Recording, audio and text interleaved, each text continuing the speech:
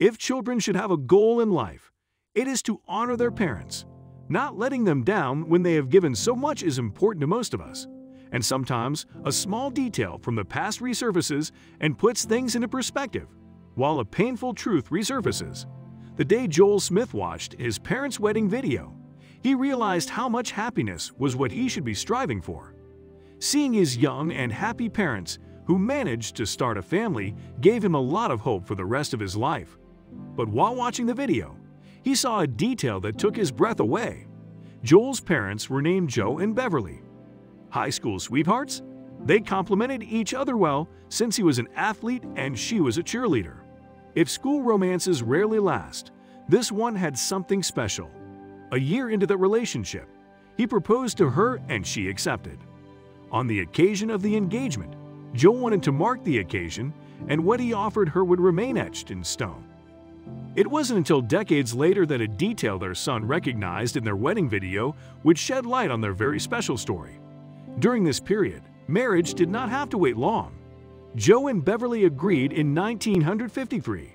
When they were 19, they chose to live in upstate New York. There they started a family, and their friends took the pictures on the wedding day. It was an unforgettable wedding, but no one knew that this seemingly ordinary wedding would end so unexpectedly. It has been 3 years that the United States has been involved in the Korean War.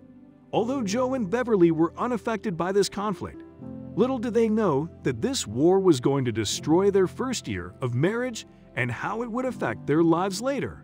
Joe, a newly married man, was called to serve in the United States Army. He tried to hold on for as long as he could, but when Joe and Beverly start planning their lives together, Joe becomes a young soldier who sacrifices everything to serve his country and go to war.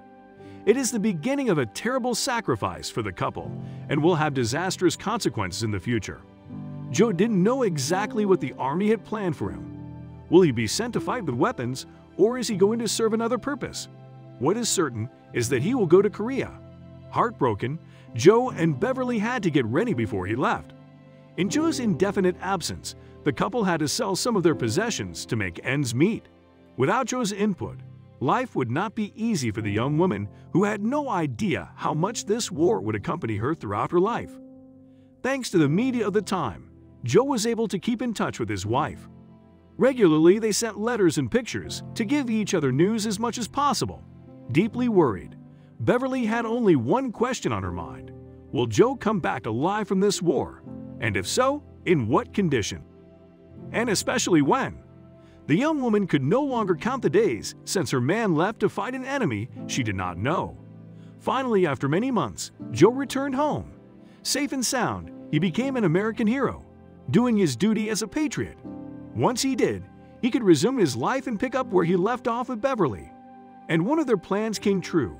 Beverly got pregnant, and not just once. From a very young age, the children heard their father's war stories, but the parents also liked to tell them what life was like before they were separated by this murderous madness. Over the years, the children became parents and the parents became grandparents. Joe and Beverly fulfilled their dream of starting a family to pass on their legacy.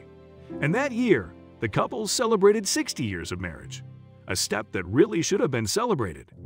Thus, the whole family gathered around the old couple to celebrate their love around good food. The good mood was there until a real surprise surprised everyone. A friend of theirs brought a priceless gift with him, a video of their wedding 60 years earlier. No one expected this. Faced with the pictures of this special day that he walked, Joel paused on something he had heard about since childhood. It was a property that his parents had owned in the early years of their marriage and to which they were very attached. Joel noticed that his parents left the church in a red 1948 Plymouth convertible, a superb model that made the young couple proud and was so special to them. But why? As far as he can remember, Joel's earliest memories were not of his own, but of his parents. He had always heard about this red car that meant so much to them, like the beginning of something, of a new life.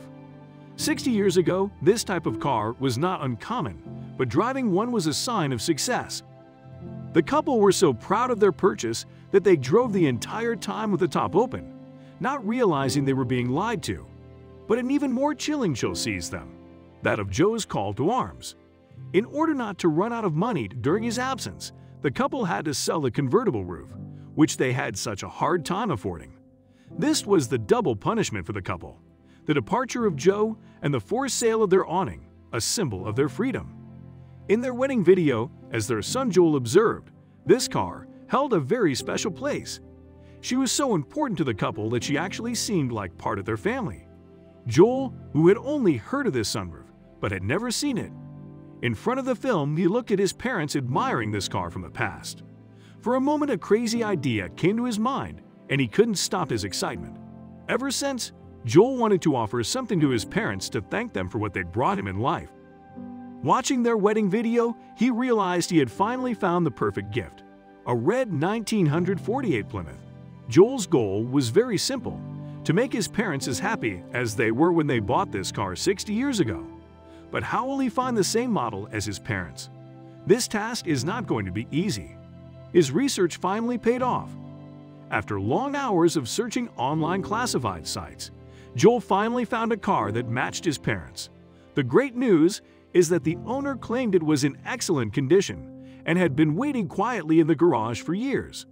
The ad, posted on Craigslist, explained that the red Plymouth Cabriolet had never been driven in the winter, highlighting its excellent condition and low mileage. But there was one big problem. The message was posted by an old owner who was not familiar with the technological possibilities.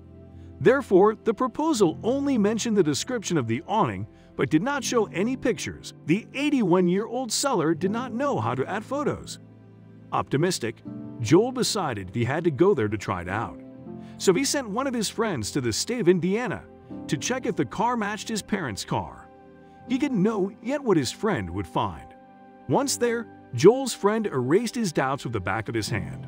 The car matched. Joel secured the sale and sent the money to the seller. When he arrived in New York, Donnie hit the car and took the opportunity to take care of it, wipe it down, and check that everything is in order. He planned to ask his grandparents for something they would have to have, and it would suit Joel very well.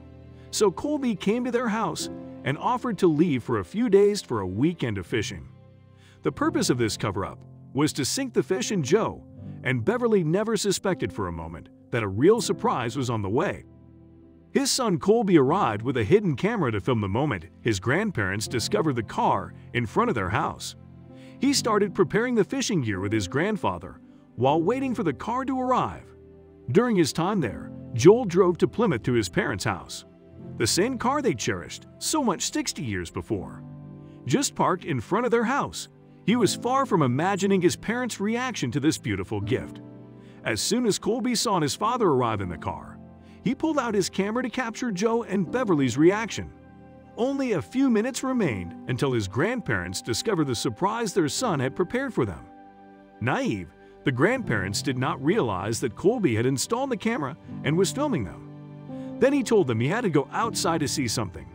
The gift was about to be revealed, and the family was about to experience a very emotional moment. Seeing their grandson come out, Joe and Beverly looked out the window and couldn't help but see the red car parked in front of their house. It was like going back in time, but it was all very real and in the present. They went out to see her up close. Shocked, the old couple approached the red car, which of course brought back many memories. They couldn't believe their eyes. It was a priceless gift for them.